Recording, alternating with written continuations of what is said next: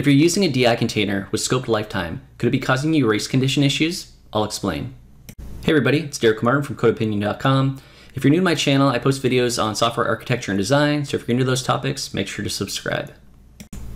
So last week I did a live stream on domain events, and it kind of spurred this idea for this topic, which was scoped lifetime of the DI container, and can that be an issue with thread safety and race conditions?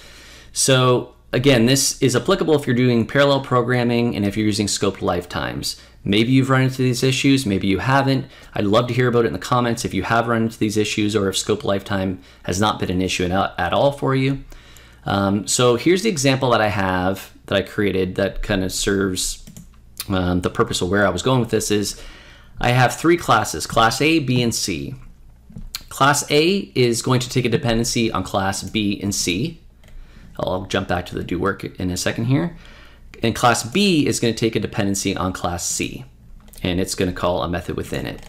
So class C, what I have here is a method called not thread safe. And what this does is it takes the parameter of state, it sets it to its internal state here, and then returns the length. And the reason this isn't thread safe is because if you have multiple threads calling this, if they basically set the state and return it, there's potentially a delay here, which I'll add later, that where we'll return the length that won't be of what we just set. So if I look back up to class A, if you can follow along here, it took B and C. I'm going to call class C with not thread safe, and I'm going to pass test, which means that it's going to set its state to test, and then it should return the length, which should be 4. And then when I call class B under do work, it was actually passing nothing. So it's changing the length to 0. So what I have here is a little test that basically takes a service collection, adds all three classes, A, B, and C, as scoped, and then we're going to call class A to do work. The expectation is that we should get the length being 4 because we're basically setting it here to test, and then we're calling do work, which is going to set it to nothing. And ultimately where this leads is that when I do a task when all, we don't know which order these are going to finish in. So if this finishes first, it'll pass. If this finishes first or last, it will fail, basically, is where we're in here. So what I'm going to do, and again, this is applicable if you're using like ASP.NET, you're using the service collection, service provider built in. This is a per and HTTP request. This is how scoped works.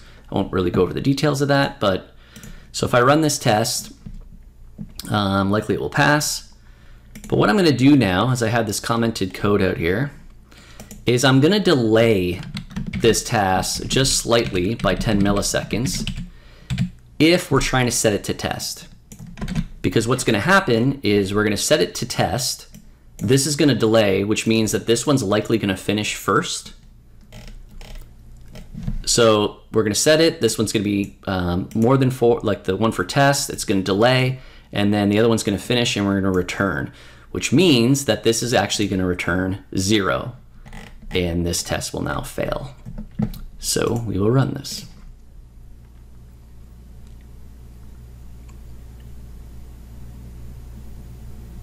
And it fails. It was 4, but it was supposed to be 4, but it's actually 0. So where this is really applicable was in my live stream. Is my question ultimately is to you, and I posed this question on Twitter, which is, if you're using scoped lifetimes, do you not immediately need to make everything thread safe?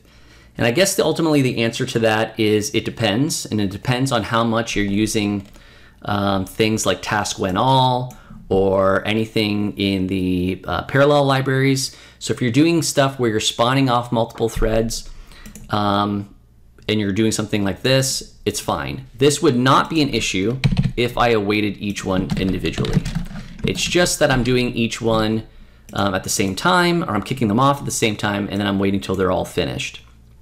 So again, if you're using something like Entity Framework, as long as you're awaiting every query that you make, and you're not doing anything like task when all, which technically you wouldn't be able to in Entity Framework, or you'd be running into race conditions as well there, you'd find issues. So let me know in the comments if you had any issues with scope lifetime, what your thoughts are on scope lifetime. Do you just use it by default and not concern yourself because it's such a limited use case of running into these race conditions? Again, let me know in the comments. Thanks. If you enjoyed this video, give it a thumbs up, and please subscribe for more software architecture related videos.